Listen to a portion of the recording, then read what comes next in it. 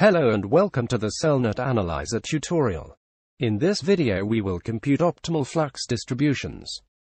First, we compute a flux distribution that maximizes cell growth on glucose as the only substrate.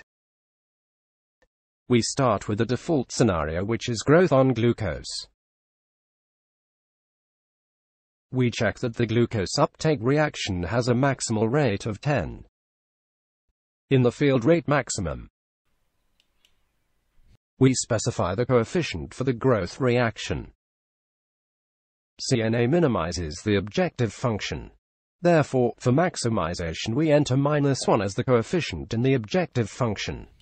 To start the flux optimization, we click Analysis, Flux Balance Analysis, Flux Optimization.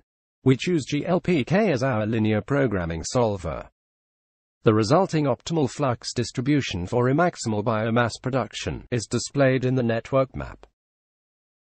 Maximal cell growth without ATP maintenance demand is 0.98, with no byproduct except CO2.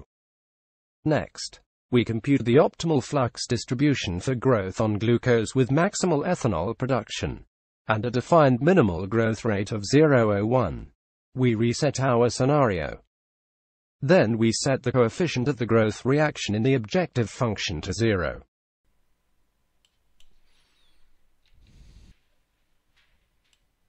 We restrict the rate of the growth reaction to 0.01 by typing the value directly into the corresponding text box.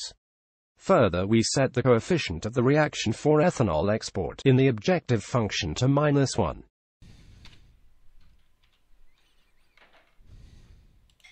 To start the flux optimization, we click Analysis, Flux Balance Analysis, Flux Optimization. We choose GLPK as our linear programming solver. The resulting optimal flux distribution for maximal ethanol production under some minimal growth is shown in the network map. We can see that the maximum ethanol production rate is 19.84 millimole per gram dry weight per hour.